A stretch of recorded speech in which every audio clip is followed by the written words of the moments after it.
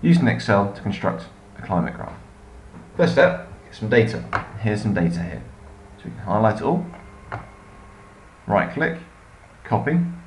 We're going to paste it into a spreadsheet. Now, we need to highlight all the data, insert, and let's do a column graph.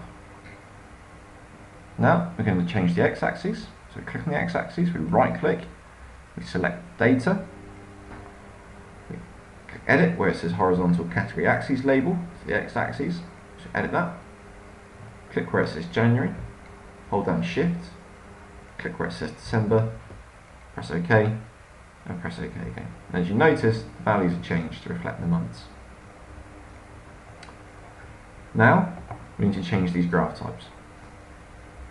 First of all, we're going to change the mean, and we're going to change that to a line graph. So we just click change chart type, click on line graph, and it's changed. However, we need to swap the colours around. So for the bar graph, we right click on the bars, we right click, format data series, fill, solid fill, and we change that to blue. For the line on the other hand, we right click, format data series, line colour, and solid line. Before we change that to red, we also need to do something else.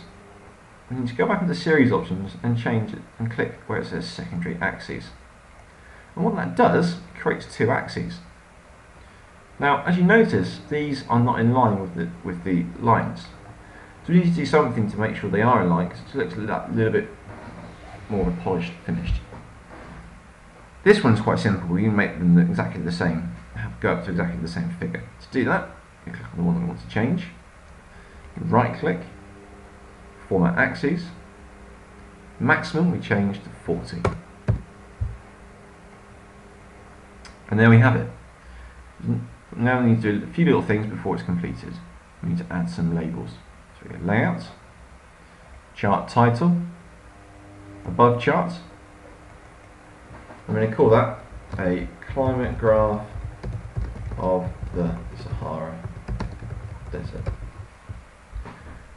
We're going to add some x-axis label, so primary horizontal axis, title below axis. I'm going to call that month. And now let's add some axes on the sides. So vertical axis, rotated title. Remember that one is daily mean temperature. Degrees Celsius.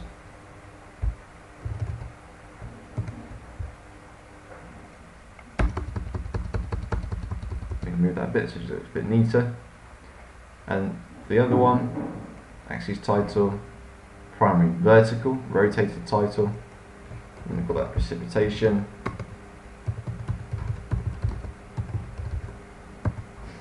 Millimeters. Now this one, they're the wrong way around. However, it doesn't matter if they're the same. But make sure that if they're not the same, the values on the y-axis aren't the same, they are the right way around, so it's easy to read off.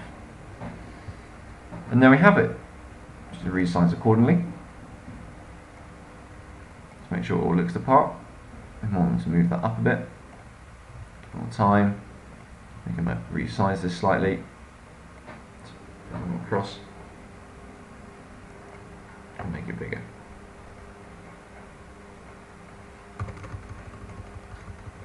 You can also do some things to the bar graphs, make them a little bit bigger, so we can just format data series, separated, so we can almost decrease the gap, something like 25%, and the bar graphs become bigger. We can also change the thickness of the line if you wanted to. I think this one looks fine. All you need to do is copy and paste it into a Word document, and that's how you draw a graph on Excel.